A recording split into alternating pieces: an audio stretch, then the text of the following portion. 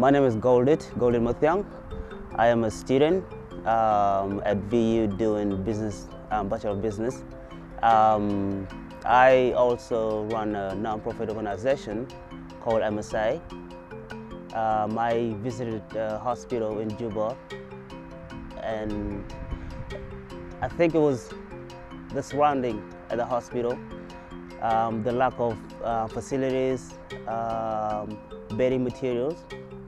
So that motivated me to come back to Australia and do something about it. That's how we started it. I've always been passionate about helping people. Since I was a kid, basically, it was always finding out how I could help people, and I think everything takes time. You know, if you want to help people make a difference, it takes time, but if you continue to push through, I think you can make it happen. The process of MSA, I think our main target, I'm not a medical student. I know nothing about medical background, so I intend to focus on the bedding materials, such as providing mosquito nets, blankets, bed covers, and so on. To do this, we run events, barbecue, fundraising, music concerts, and so on. I have a group of young, passionate people who help out. And when we started this, my friend who lives in Newcastle, her name is Jordan, I think she was the biggest influence in making MSA happen. I was more of an idea person, and she pushed through to make this happen. So right now, I think we're trying to encourage young people to join along,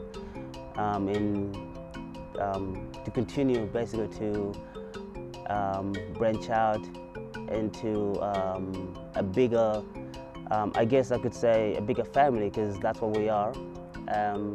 So yeah, I think something that I've experienced would have to be tribalism. And when I say this, I think that's one of the biggest issues that we face in South Sudan. It was surprising because I did not think it would be an issue, but it turned out to be on top of the list of the things that we faced.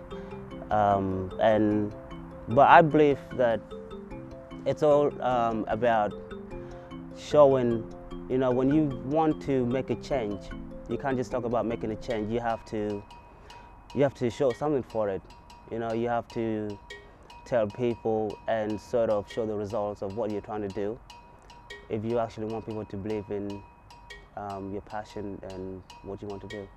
Planning to put in our first order for mosquito nets.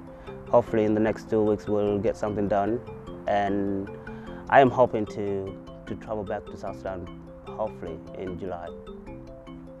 The advice that I would give is you're never too small to make a difference. I think most people, especially the younger ones, feel they're being underestimated, that they cannot make a difference. But it doesn't matter where you start. It doesn't matter what kind of change you're making, as long as you know that you're doing something right and put your heart into it. Yeah. So just keep going. You know, step up, find the right people to help you along with it. Yeah.